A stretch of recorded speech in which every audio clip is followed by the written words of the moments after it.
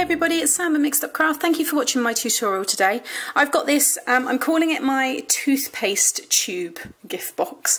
I probably won't put all that in the title, but that is what it reminds me of, is the end of the toothpaste when you're kind of rolling the toothpaste tube down, and this would be the end here. So it's got a circular bottom on it, because I know a lot of this kind of style have the square base, and it's just, you know, made and closes like the bottom of a square box, whereas this one's a bit different. So very, very big. It's it measures in width, you're looking, the bottom, the smallest width of it is 4 inches ish, and then obviously it gets taller towards the top, but it also gets narrower.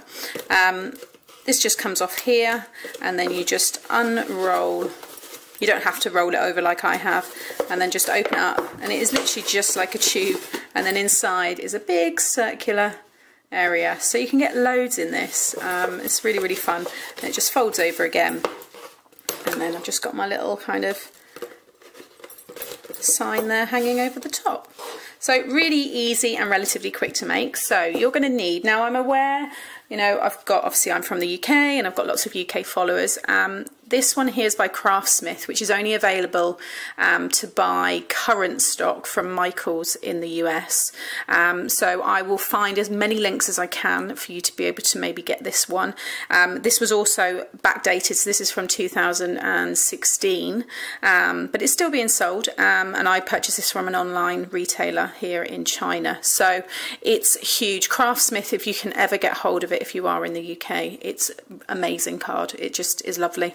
They're huge paper packs. This is 48, and they're all different. I mean, a lot of, you know, some of them are for like scrapbooking as well, but there's just beautiful. This one's all themed around mermaids and stuff like that, but bits and pieces I've used here. You probably recognise that from the pillar box gift boxes I made at Christmas.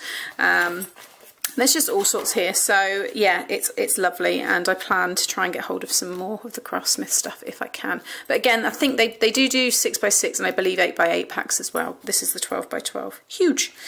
Okay, so that is the paper pack, and then today's one that I'm using is this lovely seashell one here, and then I've got a treasure from the sea little tag that I've just cut out from one of the scrapbooking pages, and inside this I plan on putting one of those nice what are they called, the bath salts. So that's the gift idea that I've got for this. So you just need a little bulldog clip here. I've got these gold ones, and then you need 2 discs here. I'll give you the measurements in a second, but you've got your 12x12 piece of cardstock. Actually, no, I'll give you those now. This is 3.5 diameter. Sorry, not just, yeah, I said just under 4, so 3.5. So whatever circle dies you've got that are near to 3.5. You don't want any bigger, because this literally just sits around the bottom, but you can go maybe a little bit smaller, but not too much. Okay, so you need 2 of them, one for the inside and one for the outside. So with your 12-inch piece of cardstock here, what you want to do is, obviously I want it so that this is all facing up. So this is going to be the base. So what I'm doing now is your bottom of your cardstock. So you want to make sure that the bottom of your cardstock is here on the left-hand side. Okay, whatever you've got that's got a print that needs to be the right way up.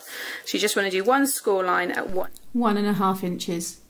Okay, and then with that, bring it along to the top here, and then you just want to score along just down to that score line you've done, but you want to score it every 1/2 inch.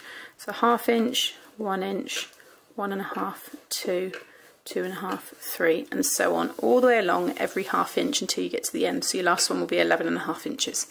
Okay, that's all the scoring you need to do on this one. So I'm just going to get rid of my scoreboard. Now what you want to do is burnish this main score line here. Use let's pick my bone tool, there we go. So just get a nice crease there on that one. Okay, and then what you want to do, again, basically you want to now curl the card, just like you would with your scissors and the kind of plastic string at Christmas time. You just want to do the same thing there. You just want to, underneath it, just try and, just so it's kind of naturally arching. It's just going to help when we come to put it all together. Okay, so you can see now it's kind of lifted up a bit. I can see now that when I go to curl it round, it's going to sit nicely. So now what we need to do is just cut up every one of these score lines just to that line. Don't go over the line, literally just right up to it. If you go over, you will risk seeing it on the other side. And just go along and just do that on every one of those score lines. Okay, so now I've got all these like tassely bits hanging. And again, just make sure, or even use your finger and your thumb, you just want to make sure that you just want to roll wherever it joins here. Just make sure you kind of rolling it a bit, like so. Okay, now what you want to do is run some tape. Now, depending on, you don't want to go any bigger than this width of tape. Otherwise your disc here, it will all make sense when it comes together. But this is kind of the standard width, which is 1/2 inch. So you don't want your tape to be any bigger than 1/2 inch. I'm actually using, this is slightly smaller. This is just over 1/4 inch, so this will be okay as well. And I'm just going to run this down this side here. Start it from the top of that score line and hug right up to the edge until you get to the top of your paper. And just cut that off. Like so, just make sure that that's nicely secure there to the paper. Okay, and then take that off, turn it over, and then you want to start from the top and just sit it so it covers the tape. So I'm just going to just kind of lightly tack it along and make sure it all lines up. Once you're happy with the top there, then you can kind of work your way down until you get to the very bottom here. Again, make sure that's all lined up perfectly with that with that sticky tape. Put your hand in the middle there and just kind of run it through so it's all stuck down. Okay, so now you've got your tube, and then what you want to do is just push all of this in like so. Okay, and then what we're going to be doing is sticking one of those on the bottom there like so. Okay, so I'm going to grab my wet glue and turn it over. Just put a splodge of glue all on this.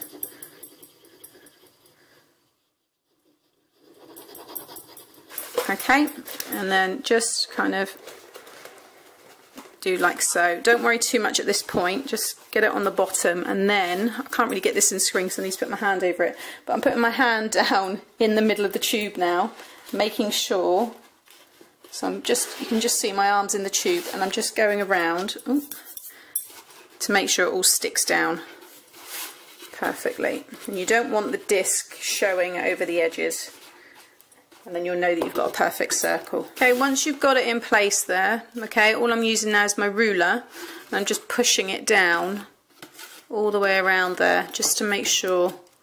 You don't need to worry that some of these bits on top here haven't even, you know, stuck to the bottom, because you're going to put that other piece on the top, so it doesn't matter. I'm just literally going around there. I'm just going to come out of the camera just so I can get in there. Okay, and then just check on the bottom. You just want to make sure you can see there that the disc hasn't gone off and coming on focus there. Okay, so it's all in the middle. And then grab your other one. Again, a load of glue around this. Make sure you get right up to the edges. And then just lie this down and just kind of hold it in until you get right in there, and then you can kind of drop it down inside like so. Okay, and then again, get your ruler and just go around. Make sure that's all stuck. And as I always say, this the glue I'm using here, the Alina's tacky glue, this dries really hard, so it's perfect for these kind of projects, and also it means that you can put quite heavy stuff in them. Okay, so there we go. So there's the bottom of my tube, and then all you want to do is where you've got your seam here at the back, make sure that's in the middle, and just pinch down the top here, and then just kind of squeeze like so. And then I'm going to fold this over twice. So what you can do is grab your ruler, kind of line it up so you get a nice straight line, and you can either bend it towards you or away from you. So actually I want to bend this away from me, so I'm going to flip it over, put my ruler down like so, and then just lift it all up, push it against that, and then that just starts me off now, and I know I've got a nice straight line. So again, just burnish this all nicely. So if you just want to fold it over the once, then you can. I am going to do this twice, like so.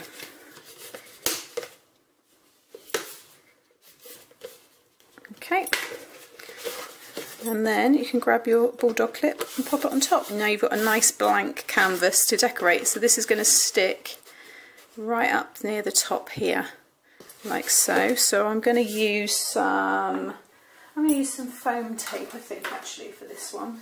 So I've just got a roll of it here, and I'm just going to put a strip through the middle. I'm not going to put loads on this one, just along the middle there.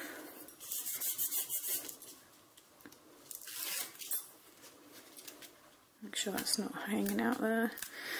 Okay, and then I'm just going to hold it up so I can get it nice and even. That's about right. And there we go. A really nice, rather large gift bag there. Gift box even. Gift tube. There we go. Gift toothpaste tube. And there you have it. So 2 really nice gift tubes. Hope you like this one from me today. Please hit the like button if you did. And remember to subscribe to my channel to see more. Thanks for watching. Bye.